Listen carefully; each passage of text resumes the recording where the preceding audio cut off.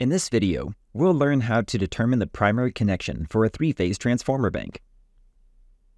To identify the primary connection, we'll need to reference the transformer's primary coil voltage rating and the system's phase-to-neutral and phase-to-phase voltage. Using that info, we can decide whether to connect delta or Y. Before we begin, remember that the primary coil voltage rating can be found on the nameplate of the transformer, labeled HV for high voltage. If there are two numbers, the primary voltage will always be the smaller number. So, on this nameplate, it's 7,200 volts. To determine our connection, let's consider the Y primary connection rule. If the primary coil voltage ratings of the transformers match the phase-to-neutral voltage of the system, connect Y. Here, our phase-to-neutral voltage matches the primary coil voltage rating on the transformer of 7,200 volts, so we'll connect the transformers as Y. A Y connection maintains a phase-to-neutral connection. If we connected these transformers phase-to-phase and tried to feed them with 12,470 volts, we'd break down the insulation and damage the transformers. Now, let's look at how to determine a delta connection. The delta primary connection rule states, if the primary coil voltage ratings of the transformers match the phase-to-phase voltage of the system, connect delta.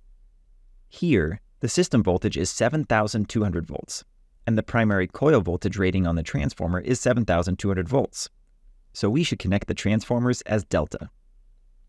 A delta connection involves connecting the primary to the system to maintain a phase-to-phase connection. If we connected these transformers phase-to-neutral with a system voltage of 7,200 volts, we'd only get 4,160 volts on the primary side, supplying insufficient power to the customer. Note that there is an additional method to determine a delta connection.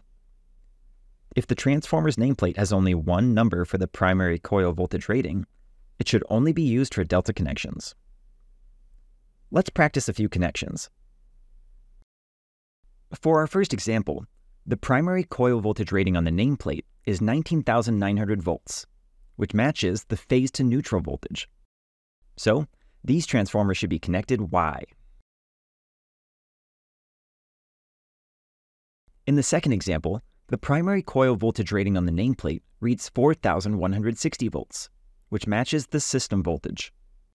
So, these transformers should be connected delta. In our third example, the primary coil voltage rating on the nameplate reads 12,000 volts. Since there's only one number listed, we know they should be connected delta.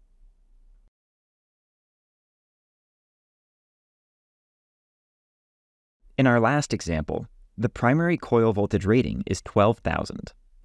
This matches our phase-to-neutral voltage, so these transformers should be connected Y. So, what did we learn? We can determine the proper connections on a three-phase transformer bank by comparing the primary coil voltage rating of the transformers to the system voltages. If the primary coil voltage ratings of the transformers match the phase-to-phase voltage of the system, use a delta connection. If the primary coil voltage ratings of the transformers match the phase-to-neutral voltage of the system, use a Y connection. Remember to always check your voltage and rotation according to company procedures. Thanks for watching this Northwest Lineman College tutorial. Work safe out there.